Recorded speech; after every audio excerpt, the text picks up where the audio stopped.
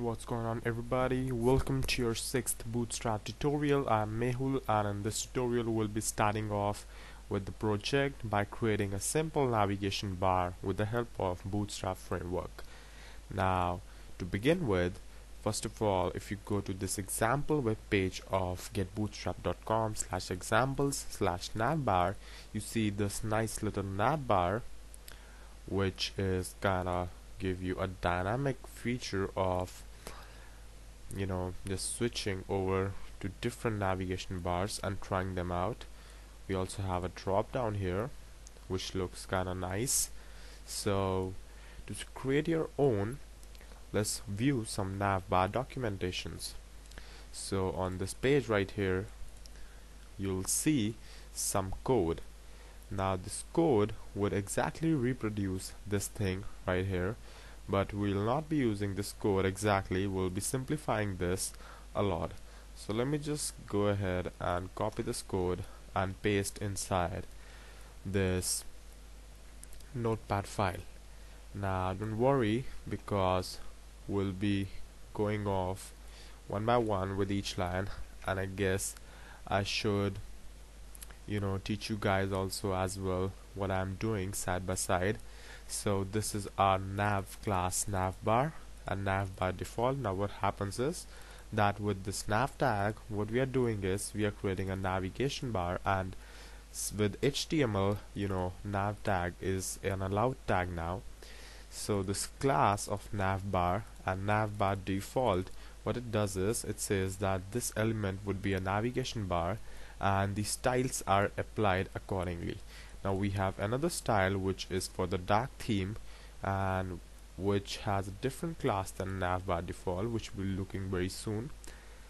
Now the next thing we have is a div class container fluid. Now I'll be explaining the difference between container and container fluid very soon in this tutorial only. But first of all, let me just get rid of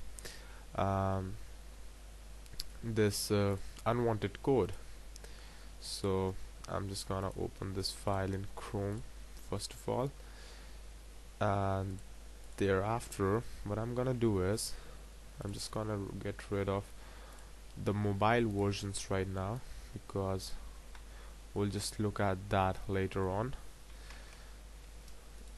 And if you see, okay, this is the current link. Let's get rid of this, and I guess a drop down wouldn't hurt, and let's just get rid of the search bar as well. And I guess we do have a drop down out there, so this one isn't needed as well. Okay, so now the code looks much cleaner than before. Okay, so now what's happening here is that this container fluid is basically creating your responsive menu. Now by that what I mean is, now without container as well the menu would be responsive, but the difference is that fluid is it's like flowing on the whole screen. Now you know that fluid kinda give look of flowing. So this menu, this navigation menu, top menu, is flowing 100% in width on all of your screen. If you remove this fluid, then what will happen is that it would attain a certain fixed width. So you see now that this gets limited to a fixed width, and you can even find that width. That width is 1170 pixels. Now container fluid has a class. This class has a style with width of I guess 100% or no width set at all. It just has some margin, so it takes all of your screen.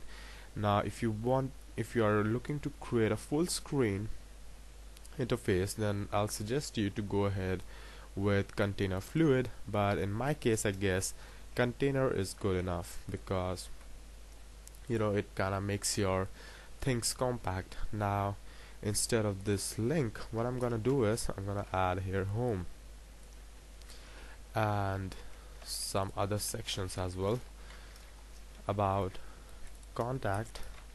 And what we can do for this drop down menu is, I'm gonna just explain this in a second. I'm just gonna change this to more. Okay, so now what happens here is, to create a drop down, what you need to do is, instead of just regular li, you need to give it a class of drop down so that it is prepared to be a drop down. Now next what you need to do is, you need to give it an a tag, the text which you need to be clicked to show the drop down, and the href is hash because we don't need the user to navigate anywhere else. You can also give here JavaScript void if you want to, wouldn't hurt, or whatever you want to. Then a class of drop down toggle. Now drop down toggle is required for, I guess, these styles. You see that this becomes a deep colored when the drop down is active, so that does the thing. And data toggle drop down. Now this basically tells this Bootstrap framework that this link would act as a drop down, so make sure to include this line. This line is kind of important. Now since data star any attribute is allowed in such a format, so this attribute is perfectly valid even if it was data like that. So you see, then role button, I guess this is not required, and area has pop-up. True, now it says that this contains a pop-up. Yes, it does. And area expanded, false. Now by default it is not expanded, so just keep it to false. Now this tag span class caret, what it does is, it'll create a small little this icon. If you see this triangle, a little triangle, and Bootstrap by default contains a lot of icons as well in its framework, so it's not just limited to this triangle, but there are many other icons like the home icon or the user or many others which we'll be using very soon on this project, and you can use as well for your online websites. Now all of these LIs are your links inside this drop down, and as you can see, this role separator, what it does is, it just creates a horizontal line, so it kinda looks nice if you want to have separate sections inside drop down as well. So here you go, that's how you create that. And all of these links, you can link them anywhere, or you can just remove them as well if you wish. So with that being said, you can just edit your name here, or you can just go ahead with an image as well, wouldn't hurt. So you see that it creates a nice little menu of your navigation bar, kinda, of your web page, and that kinda looks good. So, and that code didn't even require us to touch a single CSS file so far, so that's a plus point of this Bootstrap framework. And in the next tutorial we'll be working on some more elements on the screen, and that's it for now, and I'll see you then. Don't forget to subscribe, and thank you for watching.